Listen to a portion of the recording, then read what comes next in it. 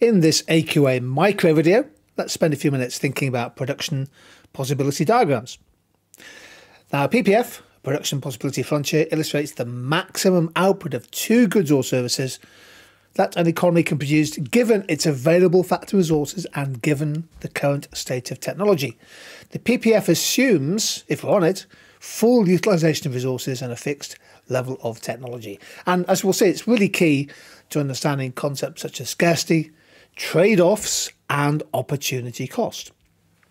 Well, scarcity, the PPF does indeed demonstrate the idea of scarcity, which refers to the limited available factor resources, such as labour, capital and land, relative to the unlimited and often growing wants and needs of a changing society.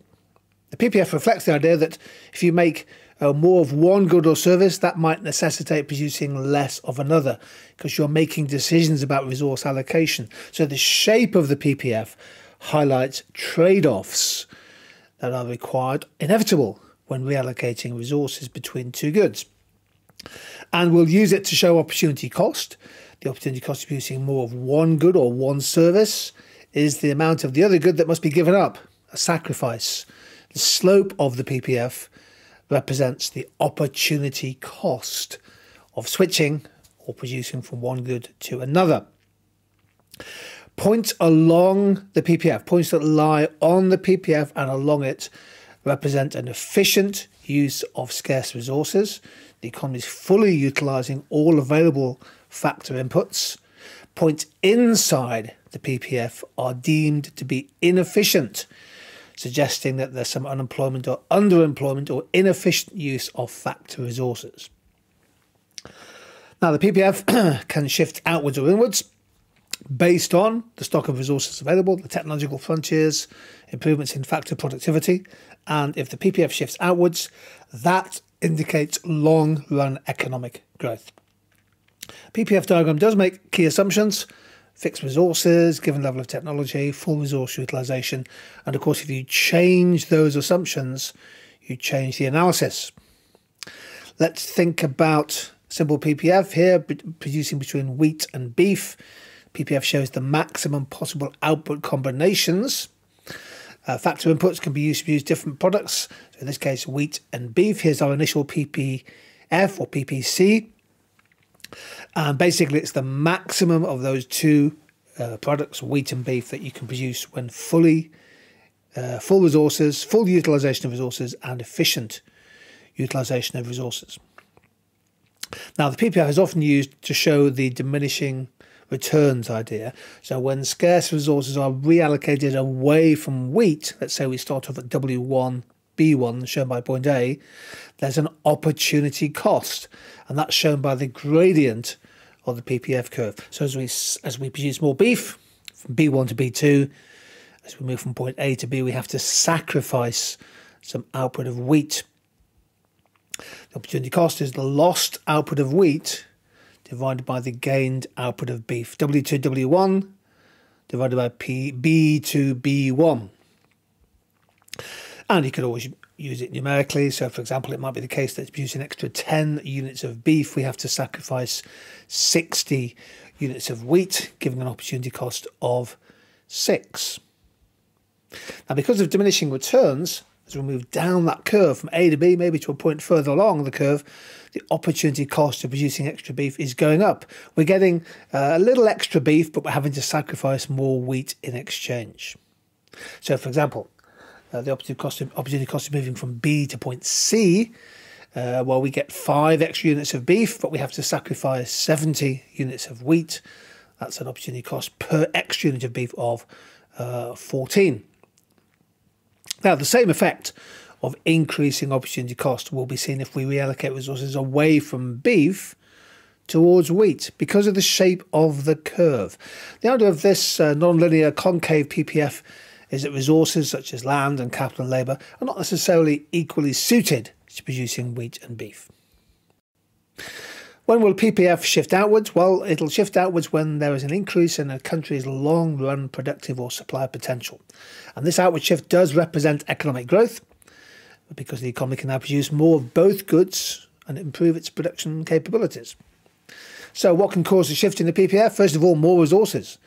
It could be the case that our natural resource endowment increases. If a country discovers, for example, new oil or shale gas reserves, that means it can abuse its production capacity in the energy sector. There could be advances in the state of technology, allowing us to produce more with the same resources or more with less resources. So technological progress at the cutting edge can drive higher productivity. Human capital, really also quite important, the quality of the labour force. Better education, more skilled workers can improve factor productivity. And critically, we need an increase in the stock of resources through investment. So investment in physical capital, be it infrastructure, machinery, plants, technology, can increase the PPF. So for the PPF to shift outwards, there needs to be either an increase in the stock or supply of factor inputs or an improvement in efficiency. So here's a shift in the PPC from PPC1 to PPC2, and that allows us to increase the output of both wheat and beef. That's an increase in potential as well as actual output, and that is economic growth. An outward shift here, for example, there's been means that you can now increase the output of wheat without having to sacrifice any output of beef. So we can go from point A to D on wheat output, but stick at point B of beef. Or we can hold the output of wheat constant at A and move from B to E in terms of production of beef. So clearly a shift in the PPC represents and it improves the trade-offs, improves the opportunities for a country. In this situation, the productivity of beef production has gone up with all other factors held constant. So we can't produce any extra wheat, but we can now produce more beef. And here, increased efficiency, maybe innovation, technological advance in the production of wheat means we can now produce more wheat, but we're holding all the factors constant, so we can't produce any extra beef. Here's a quick overview. You might want to take a screenshot of this of the key causes of the shift outwards of the PPC. It's all about higher productivity, better management of inputs, increasing the supply of labour, the stock of capital, the impact of innovation and invention, and the discovery and then the exploitation and the extraction of new natural resources. Now, the PPF does come in handy when you talk about economic efficiency because it provides insights into how a country can achieve optimal production levels. So, for example, productive efficiency occurs when an economy is producing goods and services at the lowest possible cost.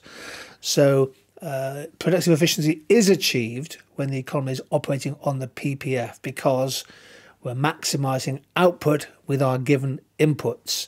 Of course, if we're inside the PPF, that's underutilisation of resources. Allocative efficiency occurs when an economy is producing a mix of goods and services that best aligns with the preferences and social needs of people in the country. So on the PPF, the allocative efficiency is achieved when the economy is producing at a point that matches society's preferences. Now, if you're within the PPF, you're not allocatively efficient because you can produce more of one good without losing the production of the other. But whether or not you're actually allocatively efficient on the PPF depends on what output combinations are chosen. A point outside the PPF is not feasible. Achieving such a point would require extra resources or technological advance. Dynamic efficiency is the ability to grow and expand production possibilities over time through innovation, technological change, and an outward shift does indicate a hint that dynamic efficiency has happened because you can now produce more with the same resources. For example, process innovation, lean manufacturing used in car making, or agrarian innovation in farming that increases the yields of particular crops each year. So here's a quick overview of the PPF diagram. Don't forget any point that lies within the curve, D and E, for example, here, are inefficient combinations. We're not utilising fully or efficiently our scarce factor inputs. Any point that lie on the curve, A, B and C, for example, represents points of productive efficiency. But F is a combination that's not yet attainable as it lies beyond the existing PPF. There we go. This was an AQA micro video on production possibility diagrams. And thanks for joining in.